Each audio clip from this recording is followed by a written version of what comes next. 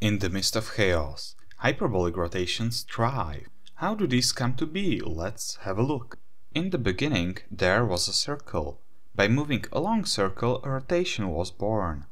But circle wasn't alone. There was also his brother, hyperbola.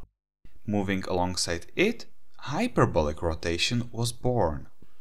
Let's think about how we would do hyperbolic rotation. Here we have a triangle. We can squish or squash it alongside the x or y axis. When we squish it in one direction by 1/3 and squash it in the other by 3, we move alongside hyperbola.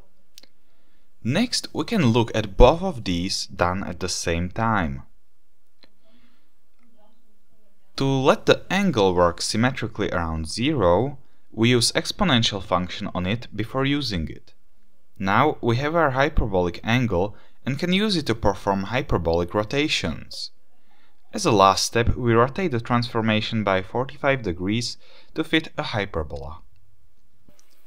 At last, we observe that distances are distorted. Hyperbolic distances are different from normal ones. These points are always the same hyperbolic distance away from each other. Please like and subscribe. Bye.